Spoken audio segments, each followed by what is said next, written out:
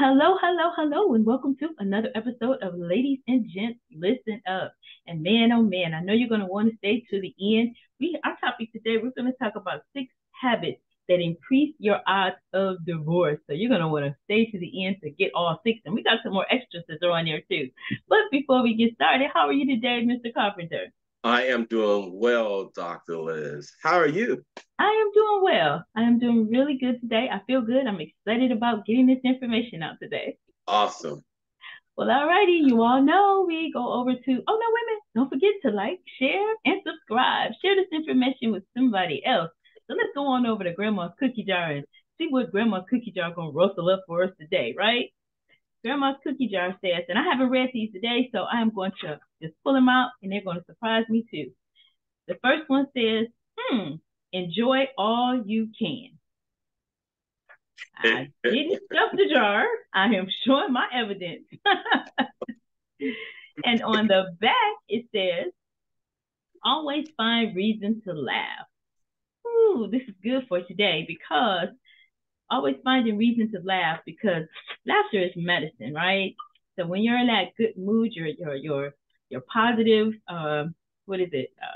I want to say it's not toxins that's running through your body, but like everything is just flowing, and it's almost like a summer day, especially with us getting out of the winter here in Michigan. It's time for some breeze of some warm summer. So we're talking about 6 habits that increase odds of divorce. So we can also flip that around.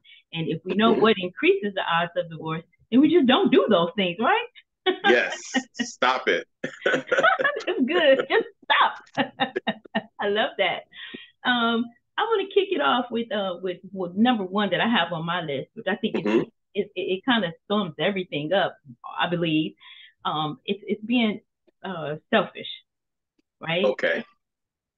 So when we just think about ourselves and what's in it for me, and not considering the other person, that's a good a good way to accelerate a divorce. So yeah, so being selfish, just thinking about yourself. What about you? What do you think? With yours, I think that is a great one because normally when you go into any relationship, you first think about yourself. You think about what attracts you to that person. What are the enjoyments, what you're going to get out of the relationship. So those are the first things you get. But the deal is when you get together and you begin to blend, you have to then turn that selfishness into a partner because now you become one flesh. So when that happens, you have to realize you have to invite the other person into that mix to make the two of you guys. So you're right there.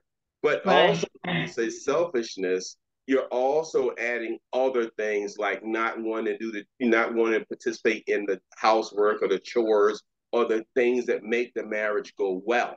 So when you hit selfish, that's a big one. That's Absolutely. a big one. Now, my first one is infidelity, cheating. That's the first one because that's the big norm. Normally, when you talk to someone, why did you get a divorce? He or she cheated. Right. So that's my number 1. Okay, I think that's a great number 1, right? Because once you break the trust in a relationship, that's very, some people can go through therapy or whatever it takes to pull that back together. But sometimes, it's a challenge to overcome infidelity because that trust is broken, right? Yes, because when you don't have trust, what do you have? Right. Unless both parties are absolutely willing to work through all of those issues, then I've seen some successful couples that get beyond it, but that's a hard one right there. Yeah, because when you do you, even though you come back to that level of trust and you guys are solid again, but in your back of your mind, are you really where you were before? You're a little closer, but are you really where you were at first? Right. That's a good question. I would love to hear some feedback on that one. Are you really, or maybe from what I've heard in some instances, if the person is really able to forgive, like really able to forgive, and just then they go on to do something better, Yes. But there's a lot of factors in that one though. That's a biggie. All right, so I guess it's in my court. Deciding to love. Okay. Okay, So I've got one similar, but that's like my number. That's my number 7 or 8 or 9 thing. Are you talking about when you say it, loving? Are you talking about loving from the heart, as loving you, my partner? Or are you talking about the romance of loving you? Are you talking about the things that go along with loving you, the behavior that support loving you? When you say loving, it's a big thing. it is a big thing, but the thing of it is the feeling. All that you described is loving, right? Deciding Mm-hmm. to love somebody versus Mm-hmm. the feeling. We first meet somebody, and if it's a lot of chemistry there, the things fly through the air, and you get all this a rush of Adrenaline. endorphins and adrenaline and all this stuff. However, the test is when you continue to build that relationship with that person, and then sometimes you just don't like them, but do you still love them when that feeling is no longer there? So you're deciding to love them, right? So that's Yes, what it means, yes, deciding to continue to love them, and even to fight fair. And sometimes when you're close with somebody, all of their little everything, the little mm-hmm. nuances and all that. But are you deciding that in that moment you're going to take that Muhammad Ali punch and knock them out, or are you going to pull back and say, you know what, I'm not going to go there, but we're gonna discuss what the issue really is, and let's handle it. Let's come to a Yes, conclusion that we both can live with. Because my goal should be that you're okay and I'm okay when we finish this discussion, not the person that's yes. just fighting, being selfish, fighting to just win. I think those are some of the things that help to make a successful relationship.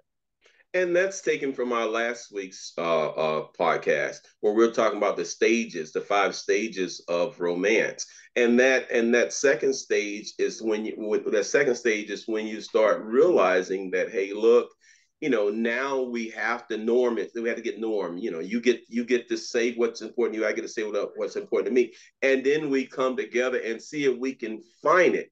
And this is the stage where you decide, are you going to stay or not going to stay? But if you're married, you should already have been in that stage. When you're married, you should be in the blitz stage now, where you both have been through this turmoil, and you know who you are, you know who your partner are, and you know who you are in the relationship. So you should have blend together. So that shouldn't be an issue at this point. But Right. however, because of our microwave society, a lot of times we don't get those individual steps to build upon our successes. So we find ourselves in a mess. And you're right. Loving has to be there. You have to be able to say, hey, I'm sorry, back up for a minute, and give the other person some space, and love them through the moments, especially those difficult moments. And like you say, forgive and love them through the moments. So you got some good ones, Dr. Liz. What's that, number 2 or number 3? What's number is that one for you? That was number two for me. Whoa. But these are not in the order that these are not in the order. I just pulled these off, but these are not Got in it. the order. Got it. Got it. There's some that are number one for sure. But go Okay. ahead with your next one. My next one is communication. Well, they have if you poor communication, or not willing to communicate, or don't want to communicate, or not trying to communicate, or not communicating honestly. If you just a yes or a yes man, saying what you want to hear, or you don't want to create an issue, so you just yes, baby, and then you say yes, baby, yes, baby. Those are the things that will eventually erode the relationship, and then you'll find yourself in divorce.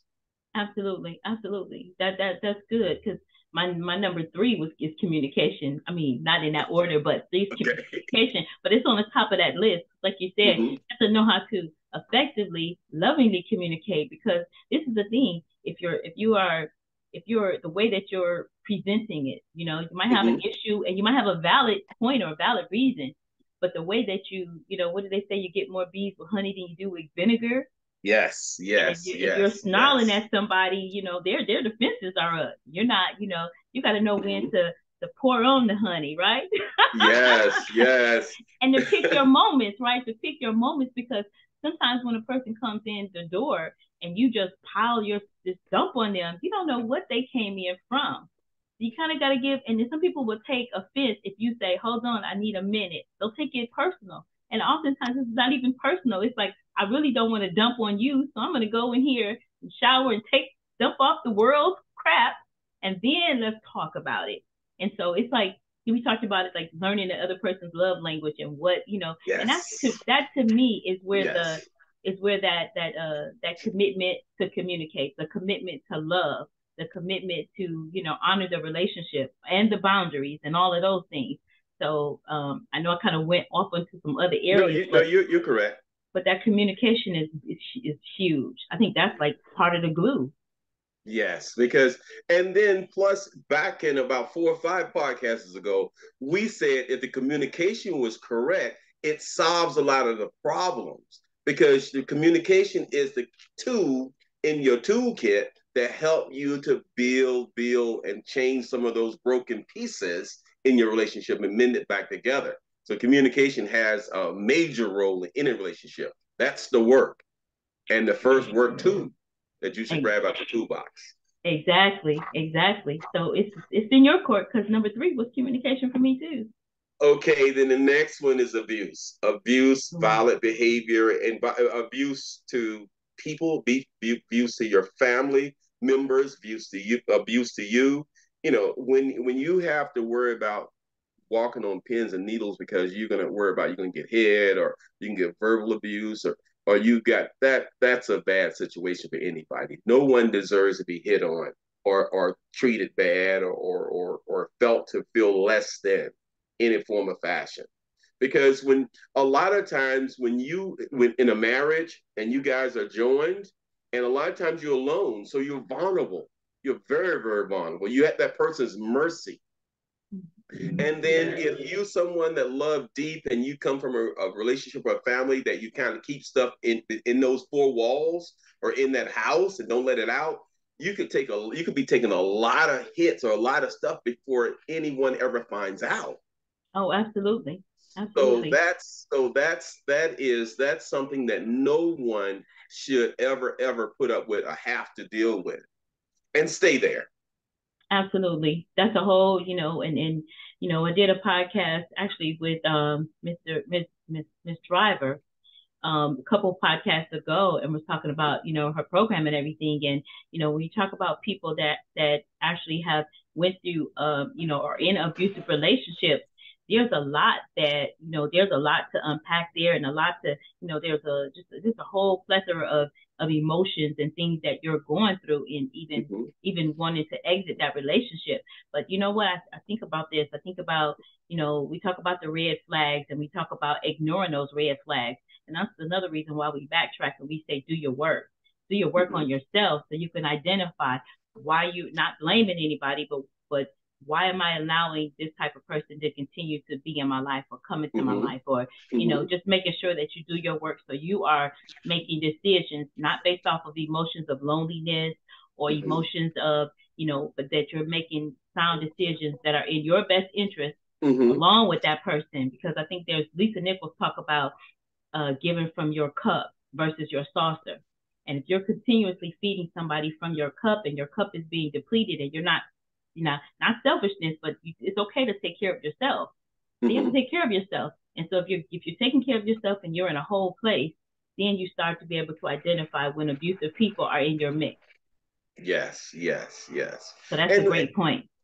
and we're not talking about one-offs, y'all. We're not talking about one-offs because a lot of times your happenings aren't happening in any relationship because our relationship requires work. So you know when it doesn't feel right. You know when it's not right. You don't have to guess at it or wonder or find out. If it's not right, it's not right. But we all have our downtime or our low moments and we need support from the other spouse or the other partner. So realize that a lot of times when especially when we holler out or we kind of get that not melancholy, but when you holler out or sometimes when you reach out, a lot of people don't have the mental capacity or the mindset how to reach out to a person or to their partners. Right. Oh, you have to realize who you loving, who's loving you, and what your partner needs. Because frustration is a hard thing, and pressure is really rough. If you don't know, or if you can't release, if you can't come to you, if it can't comfort me, or I can't comfort you, we're in an issue. We're an issue. So sometimes, not violent, not no I beating on you, but sometimes when a person can't relate or can't tell you or can't show their true feelings, there may be something under that. And sometimes you might have to get help outside of your thing. Might be some, you might need some psychiatrist or some pastor or someone to help you. All right. That's a good point. I think it also, again, we're tying everything back to communication, right? Even communicating with yourself when you have those ideals or those thoughts, like, you know something is going on, being able to key in on that and then offer that support. Because, a lot of people are walking around with underlying mental issues, and we have this Correct. stigmatism that is something wrong with you because you go get help or assistance for a mental challenge. But if you're facing depression or PTSD or anxiety or any of those things, you didn't ask for that. So hiding it or stifling it, just like a pressure cooker, it can keep boiling up and then it explodes into something negative. Whereas if you're really in tune to your partner and you see that it's going down that lane, being able to offer some suggestions. And there's some ways to do things, like maybe some pamphlets somewhere, or, the gentle conversations or the pillow talk or something. But there's ways to get help, without making the person feel bad or less than. So just, the way that we deliver. And since you brought it right here, I'm gonna throw another one in there, and this is not my top six. But based on what you just said, it made this thought come to my mind. A lot of times it's because we don't have that time away from each other. We have that time with each other, but a lot of times we don't have that time away from each other. So things build up till we get to be really rough. So you need that time apart. And also with that time apart, you need friends of the same sex. You need women, you need to have girlfriends that you do things with. Guys, you need to have guy friends to do things with. Because that, believe it or not, that's a healthy outlet.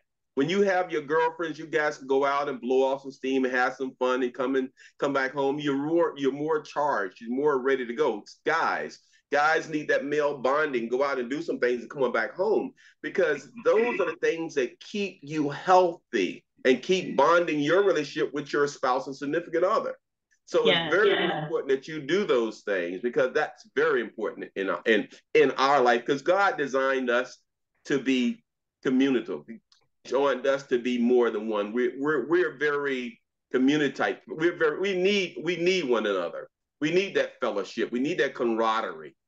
Absolutely. I totally agree with you on that. The thing too that I wanted to add into that, choose your associations wisely, because Yes. your associations, we don't even think about that, but your associations around you, help you to sometimes to help you to even stay in your own integrity or your own character. Or if you have somebody in your mix, or that, like you choose your friends, and they're doing, whatever, and then that's against what you believe in or Yes. what's in your relationship. When Mm-hmm. you get ready to, maybe you're at your wit's end about something, they could say, hold on a second, have you thought about it this way? Have you thought about the pressure that he Mm-hmm. might be under, or she might be under? Have you thought about Mm-hmm. that? But then you also can have the one to say, he no good. Ain't no me. All men are bad, and you got that in your ear. All of that makes a difference. So your associations are so important, and you're Yes. absolutely right. Time apart, because if you're establishing all these healthy boundaries, this healthy relationship, you want time apart because you want to be able to bring something exciting back to the relationship. And what do they say? Absence make the heart grow fonder. Yes. I believe that one. Yes, all of those things, all of those things are so important. We don't even think about that. We spend more time, hiring an accountant, or having somebody to prepare our tax, or whatever we spend more time in doing those things than we do in Mhm. just, in selecting or paying attention to who our person is. Yes. Yes. I think you're Yeah. next, Dr. Liz. You're next, number fourth one. Ooh, this is a hard one, but it's money troubles. Money troubles or finance. Wow, man, that's mine too. I got Really? mine is called poor financial management or planning. That's mine. So it's the Yes. same thing. Yes, poor financial planning. And that's yes, absolutely. Not being on the same page. I think this is where like the War of the Roses like come in. It's like I think if you're on the same page with your finances and you sit down and you say, okay, this is where we are. This is where we are. We're gonna have I always subscribe to the philosophy of a joint account so we can handle all of the joint things, but to also have a discretionary account that she has and that he has, because then you don't have to be under that pressure to say, hey babe, I need to spend $20. You don't put that on each other. But okay, if I'm gonna spend a certain amount of money out of our joint family account, let's talk about it first, a big purchase or something like that. Because then you're Mm-hmm. on the same page and you really have a partner, right? A lot of people take it as, Yes. I don't want him telling me what to do. I don't want her telling me what to do and whatever. It's not even that. It's about flowing on the ebbing and flowing together so that you're coming to that common goal. I interviewed a couple a while back. I think they've been married for 50 years. Mm-hmm. And one thing that they said that I thought was so fantastic that I was like, wow, that's great. They have family meetings. Once a quarter, they sit down and they talk to each other and they ask, is there anything that I could be doing more to fulfill you? Is there anything That's that I'm doing that's like irritating the crap out of you? Or what are our goals for the year? What are our goals? Like, what is our whole mission statement as a couple together? And so they sit down and they do that and they give each other permission to be honest about it. And it's the way that they communicate with each other. And so they don't go off and they make all these rash decisions without each other. And I mm-hmm. just thought that was just fantastic. If anybody wants to watch it, it's in the love language. It's the whole series about love and different relationships. But it was fantastic to talk to different people in different parts of their relationships. These were Mm-hmm. all married couples, and just to hear what it takes for a successful marriage, and to also not to think that it's a fairy tale, right? Because it's not a Yes. fairy tale. Be in reality mode that this takes work, but it takes both parties to Yes. be committed to make it work. And also, I want to add this last thing that I learned from them as well, from Mm-hmm. the other couples as well, is that um, when you have each other, it's like you really have each other's back. So you teach that person that they can trust you by continuously, consistently your actions, your behaviors, what you're doing. So by teaching, showing that person that you're trusted with money, and I'm saying both ways. So it's not just Mm-hmm. one commander, but that you're trusted with money. And if you do have a issue or whatever have you, you're bringing it back and you're working it out together.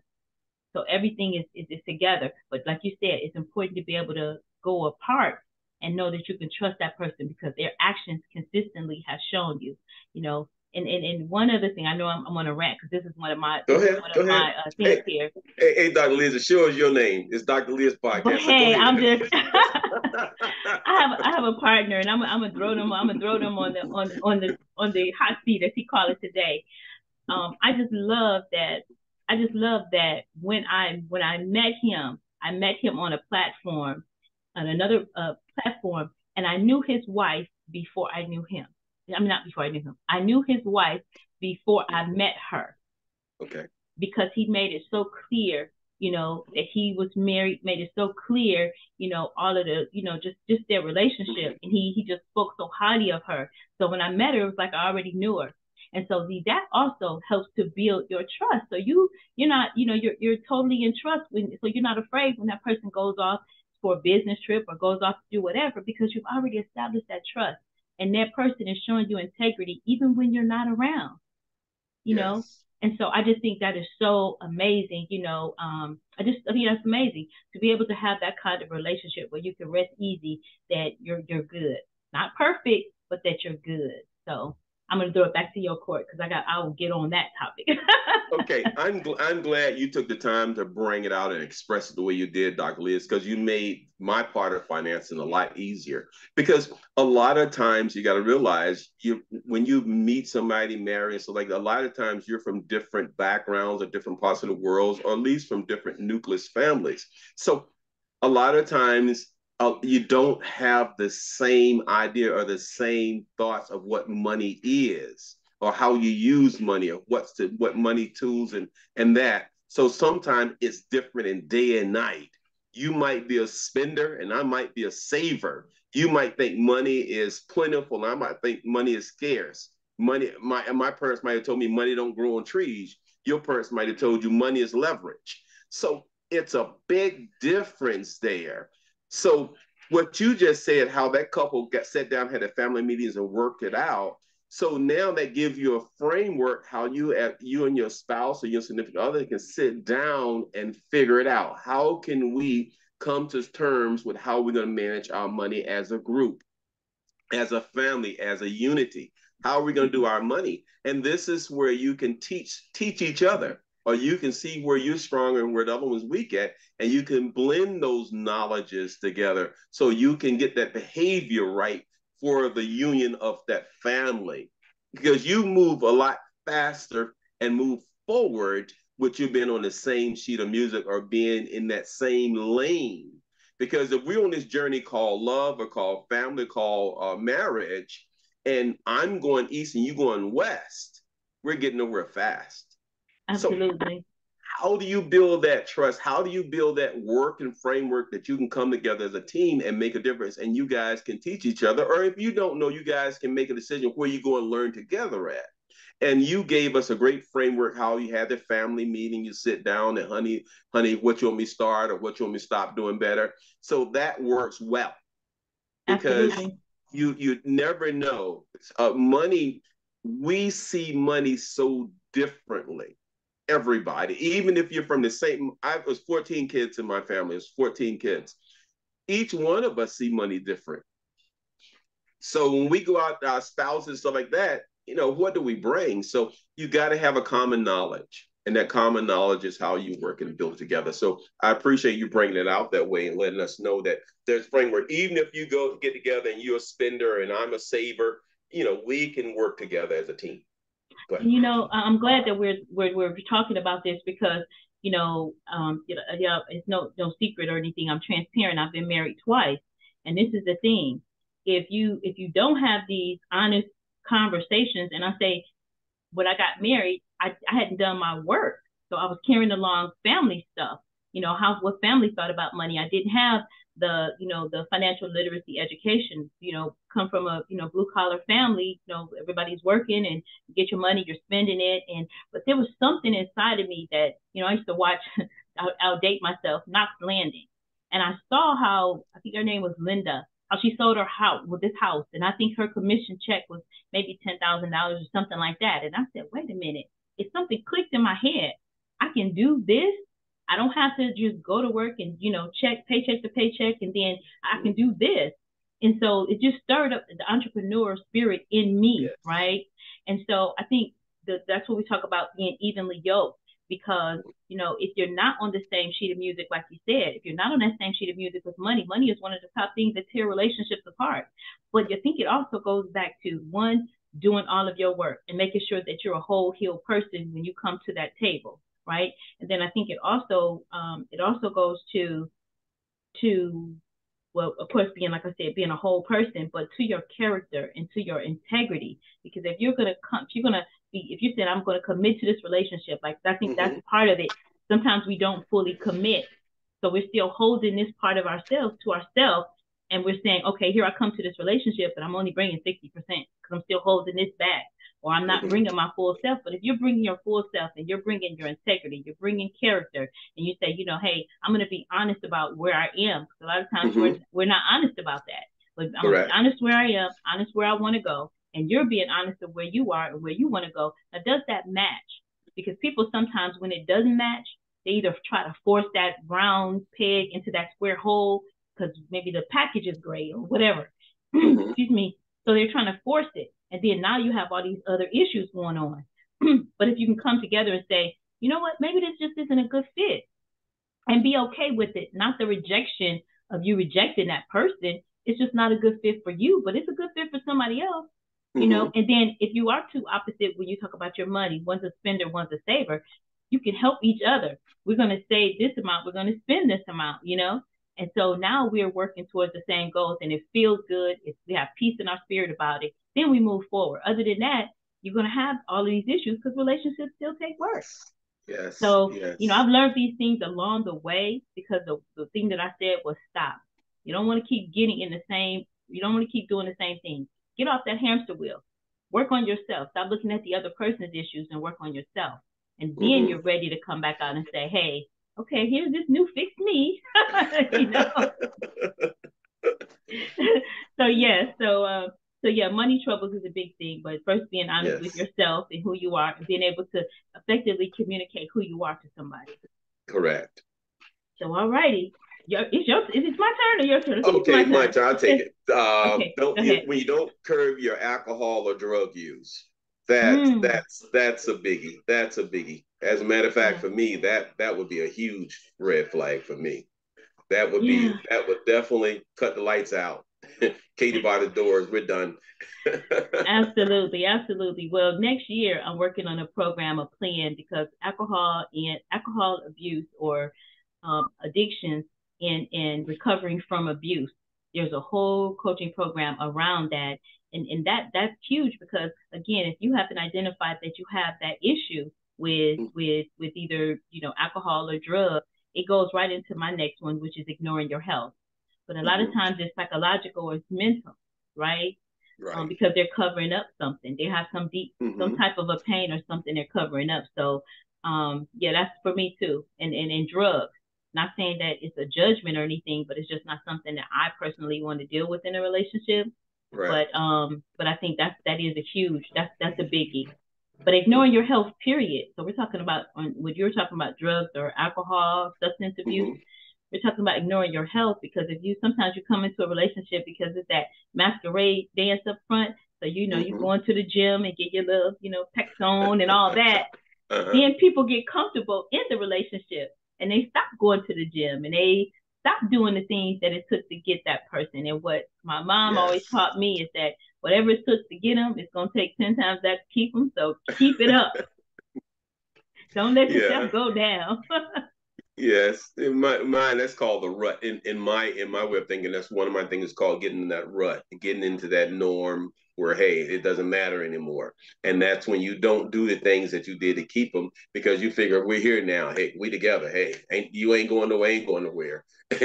What it is, what it is. Yeah, that's the rut. So that you're right in that. You're right. Now my sixth one is, and this is a biggie for me. Not wanting to have sex anymore.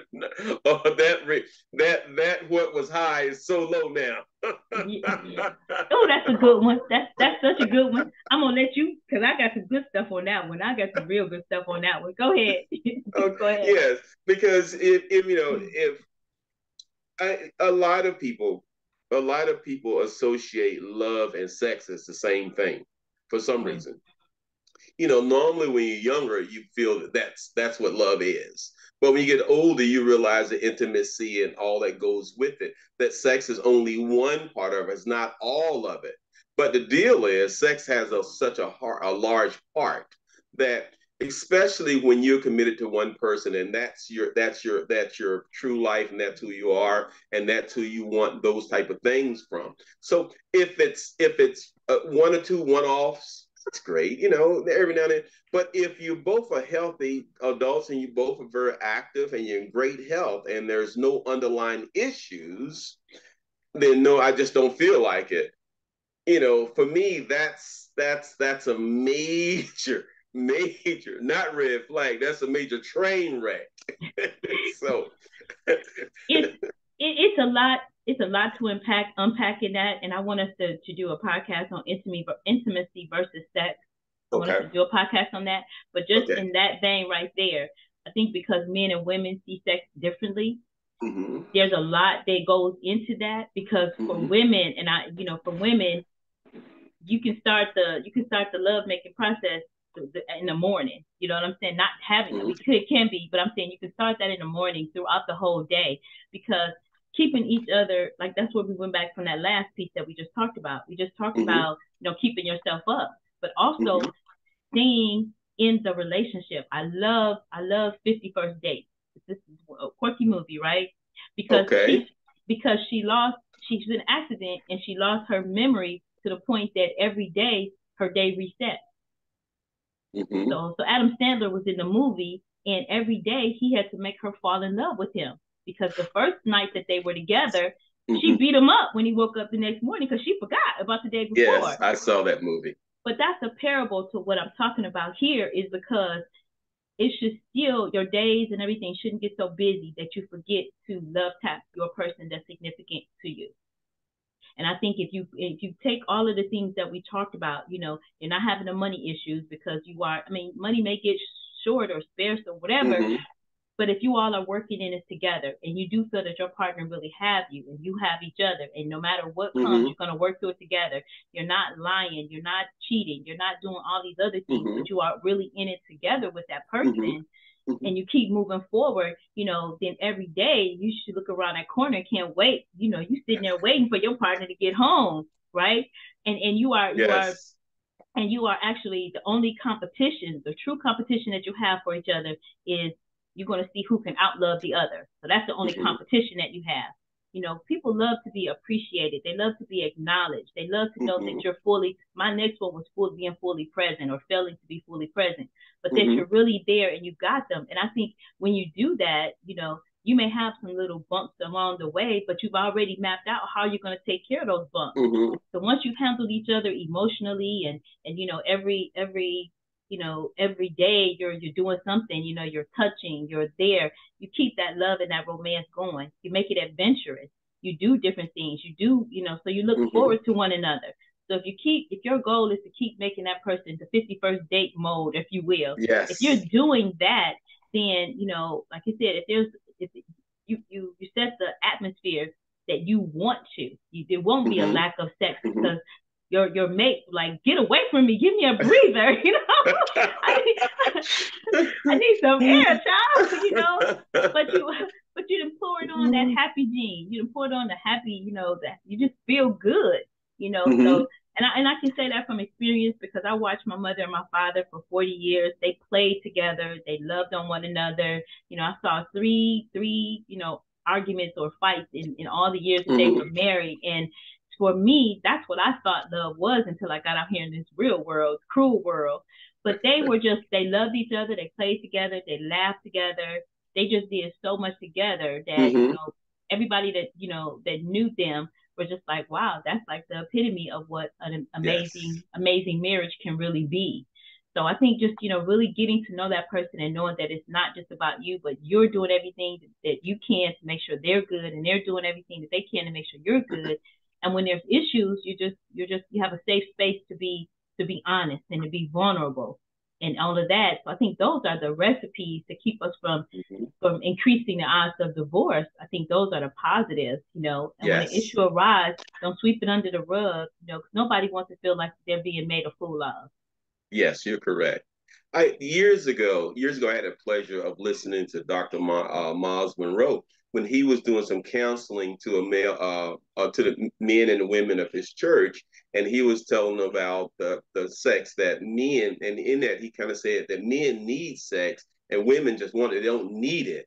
And he was telling guys how they have to do, like you said, early in the morning, you have to love them and all this in the morning. And he did some great teaching, and I think his stuff is somewhere on YouTube. And it was inspirational for me. I learned a lot about what a woman needs to keep to keep her motivated in that direction, and that has helped me out throughout the years. So Yeah, that's all right. yeah, you can't stop dating, and you can't stop romancing one another. And it Mm-hmm. can't be just a one-way street. It's not just all about, and I know women don't shoot at me, but it's not all about just him giving to you, right? It's not just about just that. It's about loving on him as well, but and the big thing, men require respect, you know. Yes. It should be mutually, mutual respect, but men require, just like they talk about sex. So when you understand that, I say it's like having a the playbook, right? If Mm-hmm. you have the playbook, you know what plays and everything, you good. Now think Yes. about think Yes. about having the Yes. the playbook to the other team, right? When you Yes. study Yes. men and you study them, people say, "Ooh, that's a lot of work." Well, no, it's a whole lot of work. If you get into the bold bad relationship, that's where a lot of work comes in at. So I just think that, I just think being fully present, I think then that's what we're talking about in all of it. That was my number 6, being fully present. Because when you're Good. fully present, then it's not just, again, just about you, but it's also about that other person. And when you keep them happy, they say happy wife, happy life. I say both. Yes. I say both. I say when both are, if you keep them so, so satisfied, and I'm going to say this because we're on an adult forum, but keep them sexually depleted, ladies, then he's not going to want to go nowhere else because he's going to be too tired. So that's the answer. On that note, I'm gonna start reeling this in because I don't want you to go beyond that. If you go beyond it, we might have issues. So let me start reeling this in. Okay.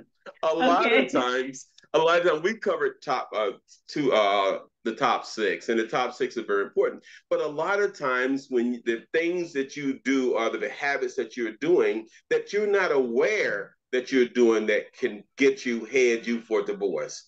There are certain things that you don't realize that you're doing. Like I said earlier, when you're not participating in the chores around the house or the chores of the relationship, those are type of things that will get you there. And also now with the tech, we have so much tech at our fingertips. And I think they call it now text disturbances, where you call it, I think they call it, what do they call it now? It's a special name. I think they call it cyber cheating or something they call it now. That Yeah. if you, that if micro cheating, that's what they call it now. That if you always have your phone or one of your electronic pieces and you're all into that instead of into your other spouse or whatever, they call that micro cheating. So things like that now are coming up that we're not even aware of that's out there now. So you want to watch those type of things. And nitpicking. If you always so negative with your spouse or significant other, that's a big turn off. Because now I think a lot of the social media tell you now, stay away from negative. Just run from the negative. And if you're the negative and you're in my household, I'm going to run from you. You're, So you're, gonna, you're gonna be on the corner of the chimney. yes, so those are the things that you need, and you always have to be a team player. You always got to be a team player, because if I married you and you're not a team player, it's obvious I got a bad match. So something has to change. So Absolutely. those are the things that I'm talking about. A lot of things now, and I'll end on this last piece. Sometimes the things that you see that you might think are the reasons why you're getting divorced or why you should seek divorce are not the real problems. They aren't the root problems. They're symptoms of the root problems. For instance, I think I think my problem was I might have married too young. And because I got married prom night in high school.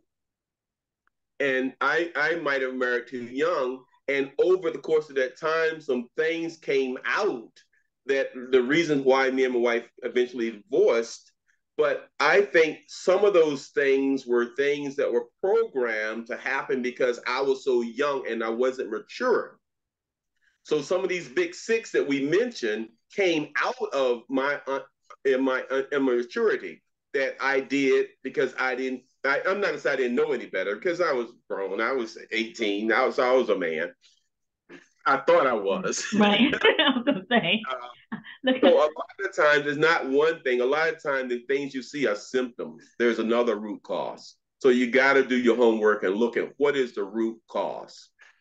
On that, Dr. Liz, I'm out. I'm done. I'm Wow, full. this has been a great podcast. I've enjoyed the conversation, just pulling out some things, and, we're getting great feedback, that the conversations are really penetrating because we don't get this type of open communication and conversation about relationships. And a lot of us are, really wondering about certain things, and then we're operating out of, I don't want to say, yeah, I guess it is. It's operating out of ignorance because we just don't know. We just don't know any better. So had a great, great, great conversation with you today. I thank you for all that you bring to this platform.